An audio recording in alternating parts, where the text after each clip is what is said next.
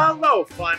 My name is Nick, and I'm here at the Rock River All-Season Competition in Rockford, Illinois, with Team 461 Westside Boiler Invasion.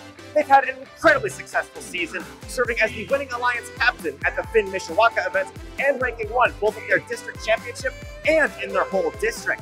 They have an incredibly unique intake and elevator system, and a whole bunch of cool code that ties all of this together to make this robot the powerful machine it is. Plenty more about this coming up on Behind the Bumpers. This video on fun is brought to you by viewers like you and also in partnership with the following.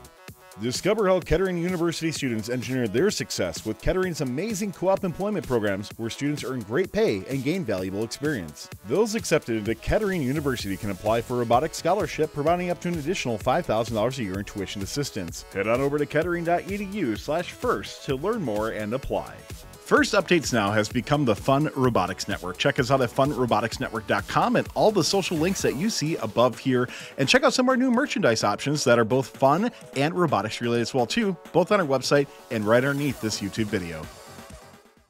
Now we're going over to Jasper to talk about their elevator and intake system. So with our intake, we have a full-length intake from end to end, which means we can intake a note from anywhere that the robot drives over, meaning we don't have to center it or anything like this. And we decided to go with the under the bumper intake for this season because an over the bumper intake is a lot more dangerous and it can break easier, while an under the bumper intake is protected by the bumper and is less likely to be damaged. So now we'll show you a little bit how it works.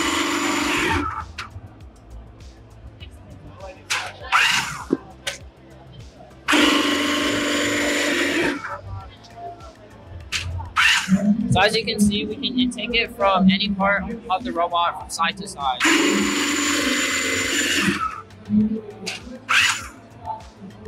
Now the next part of our robot is our elevator, which is actually a 2-stage elevator with a continuous belt. So how this works is there's a motor at the bottom that moves the belt, and when the belt gets pulled up, then this carriage gets pulled up first. And then the second stage gets pulled up. So how we are able to do this is we have two springs, 10-pound springs down here that keep the second stage all the way down. So always the first stage to come up is this carriage right here. And this whole elevator setup allows us to amp really well. In about like 1 or 2 seconds, we can do the whole thing, go up, drop the note, and then come all the way down. Yeah, absolutely. It's very cool. Is there any way in your design process you ended up landing on this design? So I guess last year we also had a similar elevator, and we decided that it worked pretty well last year, so we're going to do something similar this year because we do have to go up and down, so the elevator design worked well for us. So we just went with this, and we had to rebuild this whole structure many times because this square has to have really low tolerance to be able to work properly. And if something is just a little bit misaligned, the whole thing won't work. Absolutely, yeah. All right, now we're going over to Anish to talk about their code. All right, so our first thing, as you could have seen when we picked up the note, when we put it in, it immediately stops right in this position every time. And that's because of these beam brakes we have right here. So what we do is when we pull it in, we wait until it hits this beam brake, and then we basically just pull the note back into this position so that we have it in a consistent spot every single time. And then from there, we have 2 choices, either to shoot or to amp. For amping, we make it really easy for our operator because they just hold the button, it goes up, and then when they let go, it spits out and goes all the way back down. So it's really easy. And then on the other side, for shooting, a lot of teams use like a lookup table to figure out what angle the shooter should be at. But where we're unique is we use our limelight right here to figure out the distance from our robot to the speaker. And then obviously we know the height of the hole of the speaker. So we use trig in real time to figure out where this shooter should be angled at to make the shots. And that has really helped us in our auto because the shooter can be constantly adjusting, and even if we're not on the perfect path, we can still make the notes.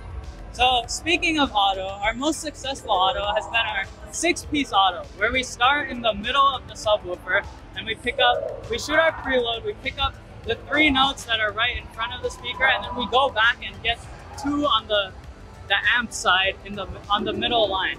And what we do in this auto is that instead of following a set trajectory for our robots turning, we are constantly adjusting the turn to align to the speaker, again, with our Limelight and AprilTech, so that even if we hit something, it'll still turn back and be able to make our shots. Absolutely. Was there any particular moment that kind of led you to some of these solutions? Like, for example, the using those lookup tables instead of, or using the vision instead of the lookup tables in that way? So at the first event, so actually before we even started, we knew that a lookup table could be dangerous because different conditions could make the AprilTechs move slightly and then we might mess up our shots. So we wanted to always be able to make those shots. So we decided on this system of using trig because we knew that it would always be accurate.